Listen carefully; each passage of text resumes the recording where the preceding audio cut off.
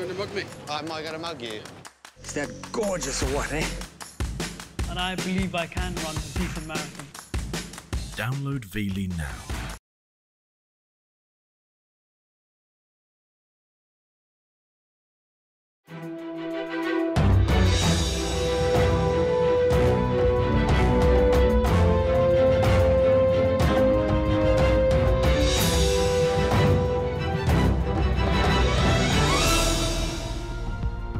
The term culture originates from the Latin word cultivate.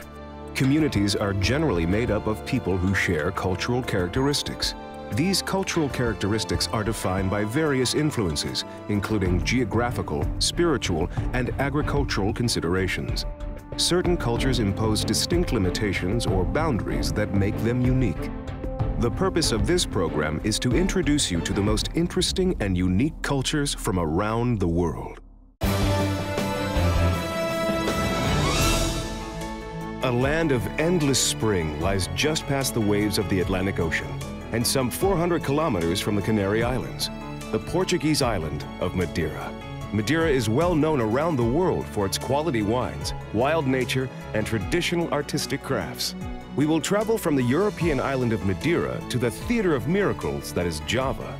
Madeira, the pearl of the Atlantic, and Java, the gem of Indonesia. We bring you both on today's edition of Unusual Cultures.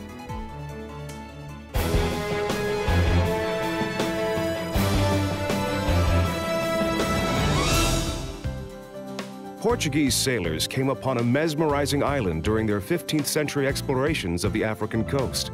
They were so enchanted by its pleasant climate, they gave the island the name, the Island of Endless Spring. Today, it's known as Madeira. Though it is not far from the sunny beaches of the Canary Islands, the main reason people come to Madeira is to admire its unique natural beauty.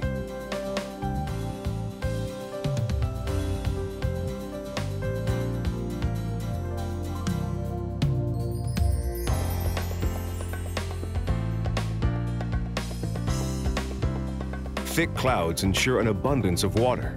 The entire island is supplied with water by way of terraced plots that are fed by a clever system of canals. During the golden age of seafaring, Madeira was an important source of water and other supplies needed by ocean-going ships in order to complete their lengthy expeditions.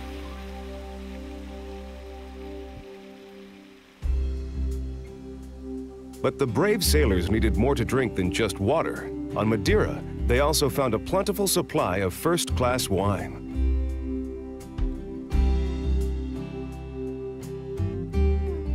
Today, Madeira is world-renowned for its wine. During long expeditions that would take ships past the equator, 99% alcohol was added to the wine, so as to ensure it didn't spoil. The alcohol killed all the germs and prevented fermentation, which would have turned the wine into vinegar. This technique is still used today. In order to allow the heat to release the taste from oak wood casks, the casks are placed directly beneath the roof.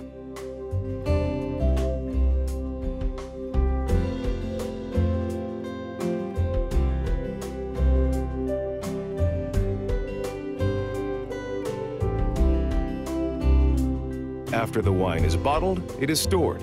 It won't be offered for sale until it is at least 4 years old. The winemakers of Madeira will only bottle their wine at night, and only if the moon is not full. They believe that bottling under the full moon could adversely affect the quality of the wine.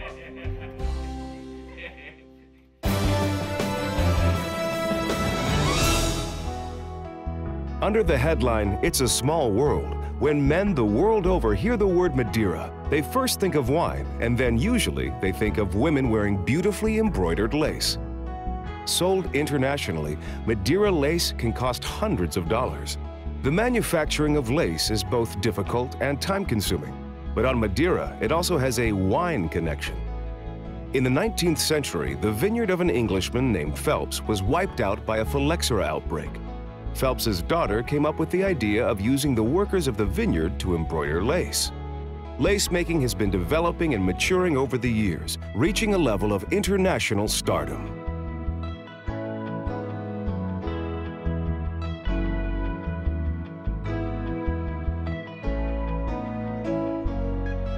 Another craft that has been developing since the time of the first Madeira settlers is wickerwork.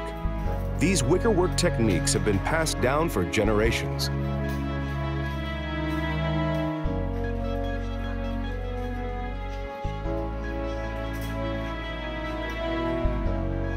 The twigs are collected early in the spring. In order to ensure and maintain their flexibility, they are boiled in water. The craftsmen of Madeira not only make beautiful tables and chairs, they are just as likely to create unusual and striking decorative pieces.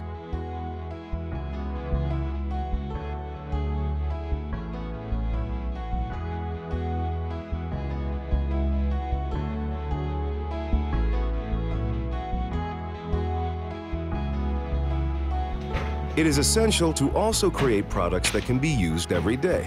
A wicker sleigh was first used at the end of the 19th century to go down the 600-meter-high Mount Monte to the town of Funchal. This was the very first means of transportation on Madeira. Today, the sleigh is more of a tourist attraction.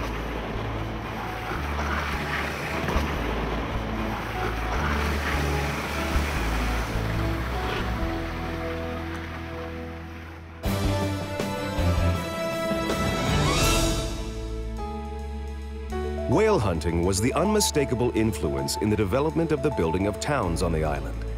In the 1950s, the epic movie Moby Dick was made in Canacao, the most easterly town on Madeira.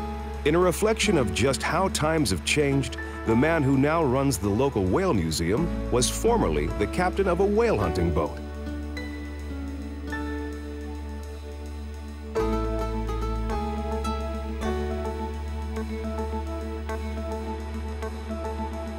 Fortunately for whales, these days the old hunters pass time in the shade of trees, amusing themselves with a lively game of cards.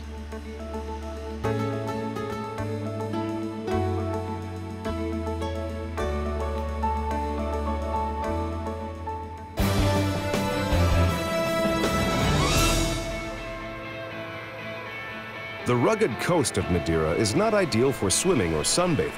The beaches are deserted, but the sea is full of life. Fishermen need not sail for the open ocean, as there is plenty of good fishing within a few miles of the island. The most common fishing catch is the sardine. Sardines are often used as bait when fishing for tuna. The sardines are lured using a special dough and are hauled aboard in nets.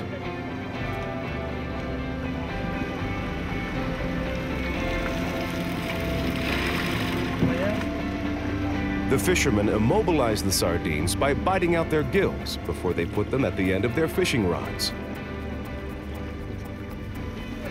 This sort of bait is a magnet for tuna. Their colorful bodies are soon spotted beneath the surface. Unfortunately, today none of them took the bait. The fishermen will be returning empty-handed.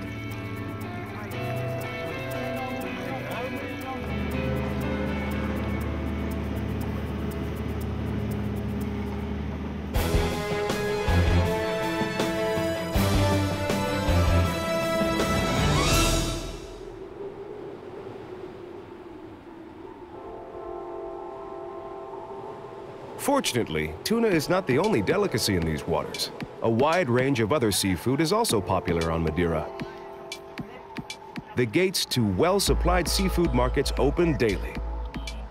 The Mercado dos Lavradores is the most famous market on Madeira.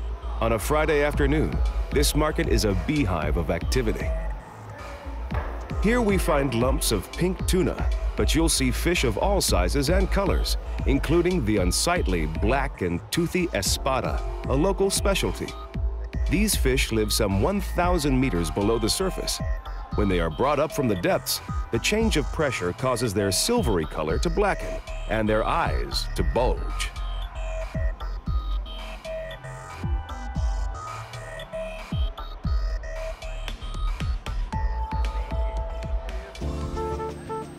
Salty dried cod is a must-have from the local markets. It's an important part of the menu at the St. Martin Festival. They cover it with hot spices and grill it. They like to wash it down with young wine.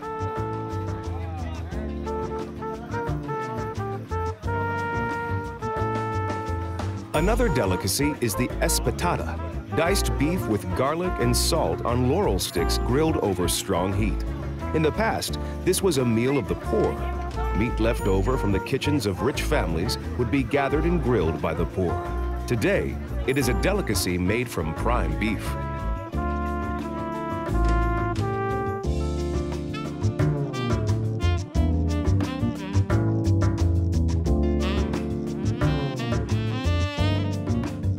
Traditional Madeira bread is the best accompaniment to any meal. The dough is baked in acacia wood-burning ovens.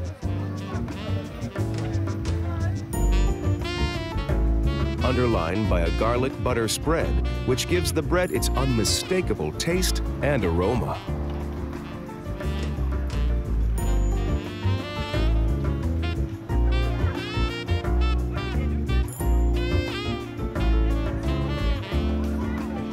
The St. Martin Festival is definitely not a one-night affair.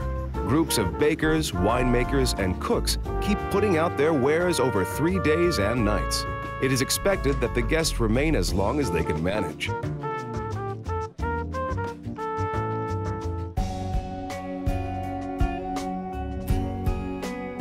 Madeira is considered, geographically speaking, both close and far to Europe. The island is a living example of how settlers managed to adapt to the hostile yet naturally rich environment. In the time of the settlers, Madeira was used by the Portuguese as a resupply base from which they would then set sail on lengthy explorations. Some of these ships made it all the way to Indonesia, where they eventually colonized many islands, including the island of Java. Java is where we are now headed.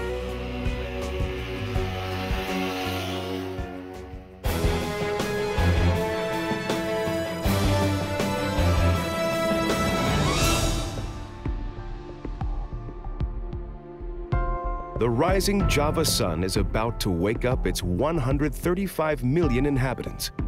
Java has the highest population per square kilometer of any island in the world. Whether day or night, the cities resemble human anthills.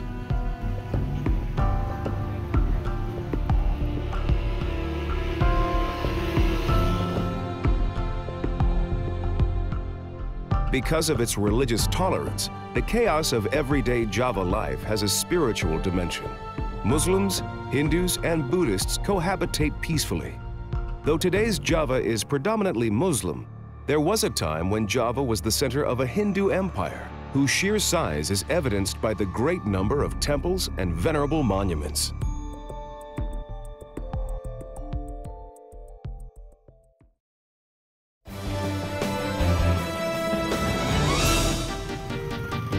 Yogyakarta was once the capital city of Java. However, it is still considered Java's spiritual capital due to the number of temples found here devoted to reflection, prayer, and meditation. Hundreds of bachaks, the Java equivalent of the pedicab, fueled solely by pedal power, skillfully weave through the thick traffic. A ride in one of these only costs around 30 cents. That's why it is hard for an owner to make a living, especially given the brutal competition. Operators spend much of their time waiting for customers.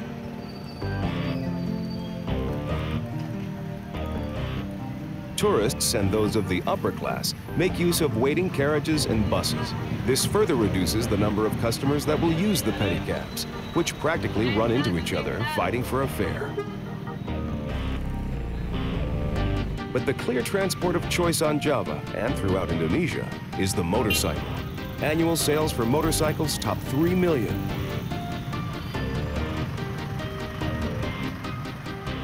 Real Java life takes place on the street.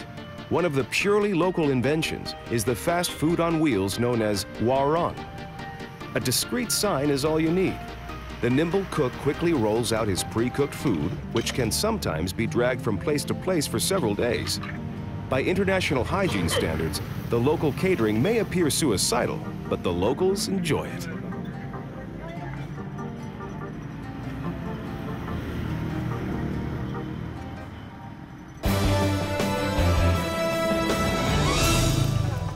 A selection of delicacies are available in the bird markets, which originated among the ruins of a sultan's palace from the 19th century.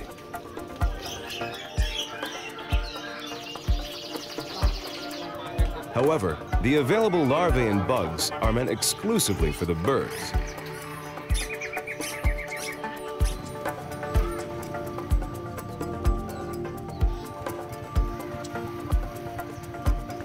Birds are a Javanese favorite.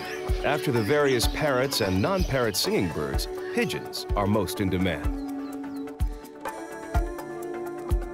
Once the Javanese purchase them, they usually set the pigeons free. The freed pigeons make a few thankful circles only to proceed to their initial seller, who immediately resells them.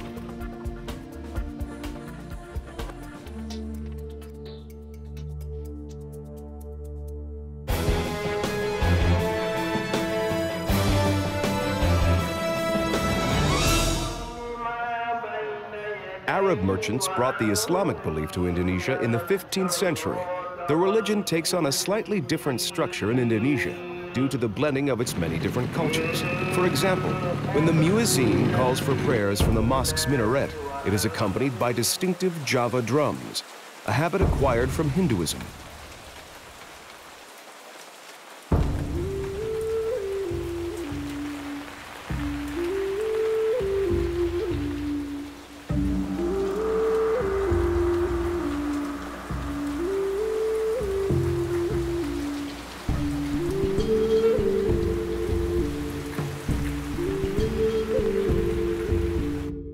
Hinduism, which reached Java long before Islam, is also not practiced in its classical form.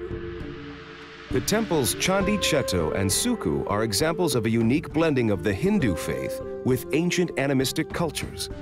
This fact confuses the historians.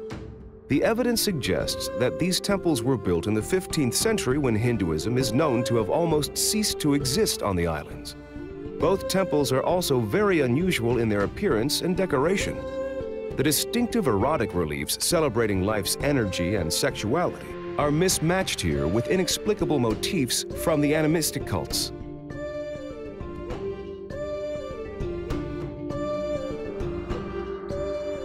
Buddhism is a third, heavily practiced Javanese religious tradition. Even though it nearly ceased to exist on the island, one monumental reminder still remains. The Borobudur Temple, listed with the UNESCO National Heritage. A 5-story stepped pyramid rises from a square, decorated with reliefs symbolizing Buddha's path to enlightenment. The pilgrim wishing to reach the top, which represents reaching nirvana or paradise, must traverse a total length of 5 kilometers. The temple is decorated with 1,500 panels featuring relief decorations.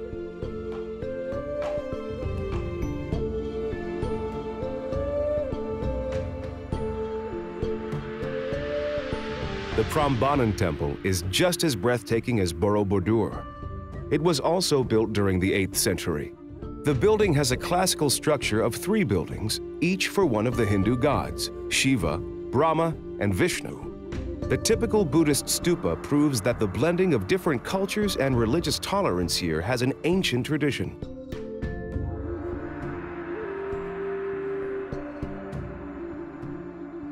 The rich reliefs on the walls depict the famous Hindu epos, Ramajana.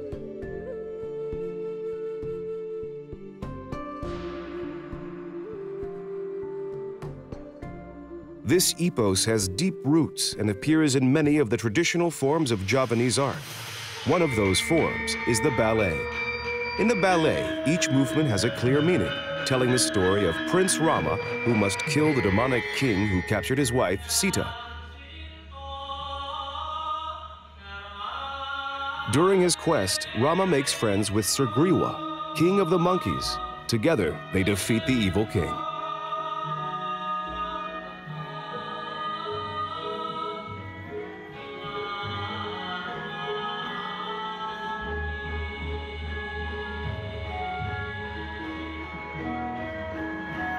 The Wayang Kulit Theater of Shadows is also very popular.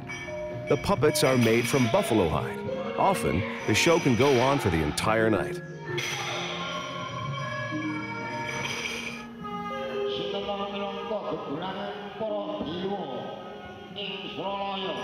A single puppet master is usually accompanied by a traditional Hindu orchestra.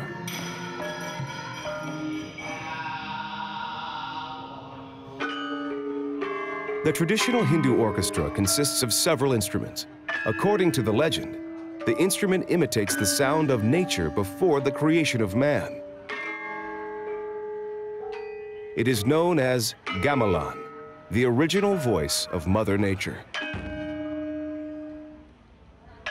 The greatest of the gamelan, seketen, seen here, was once used by the Muslims to convert pagans.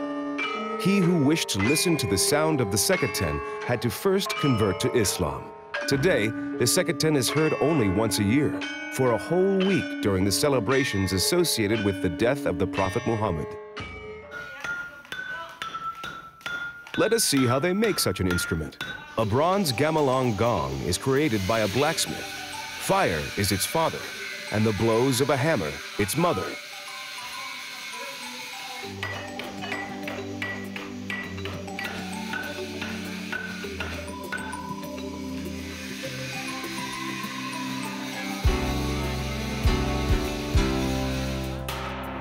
Tuning a gong requires a great deal of experience. New students are honored to learn the craft in the workshop of Master Tentram, a direct descendant of the family that made gamelan instruments for the Javanese sultans since the 15th century.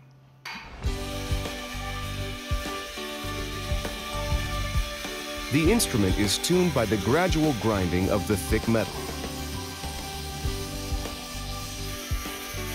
It must be tuned in its first year of service and again as it matures in its 5th year of service.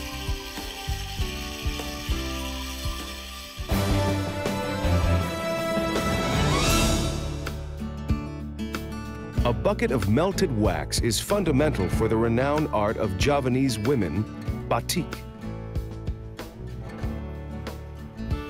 The artist draws her design on paper and then traces it onto the fabric.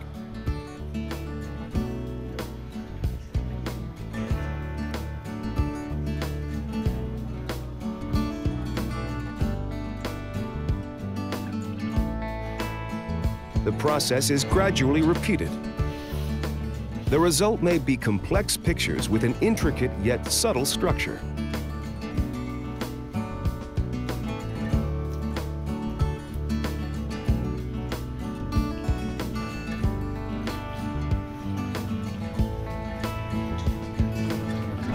The batik painting is the result of the light, which allows for amazing color gradation. It is impossible to decide the color up front. Each piece is an original.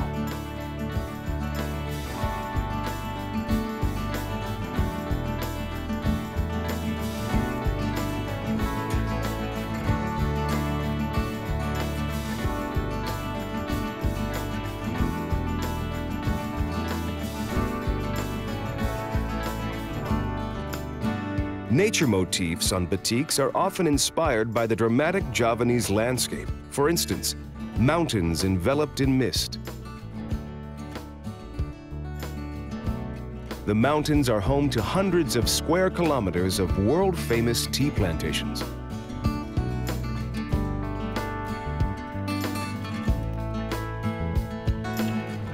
The tea leaves are collected carefully at dawn, often adorned by droplets of morning dew. The collectors use a special wooden cross to determine which leaves to pick so that the plantation remains sustainable.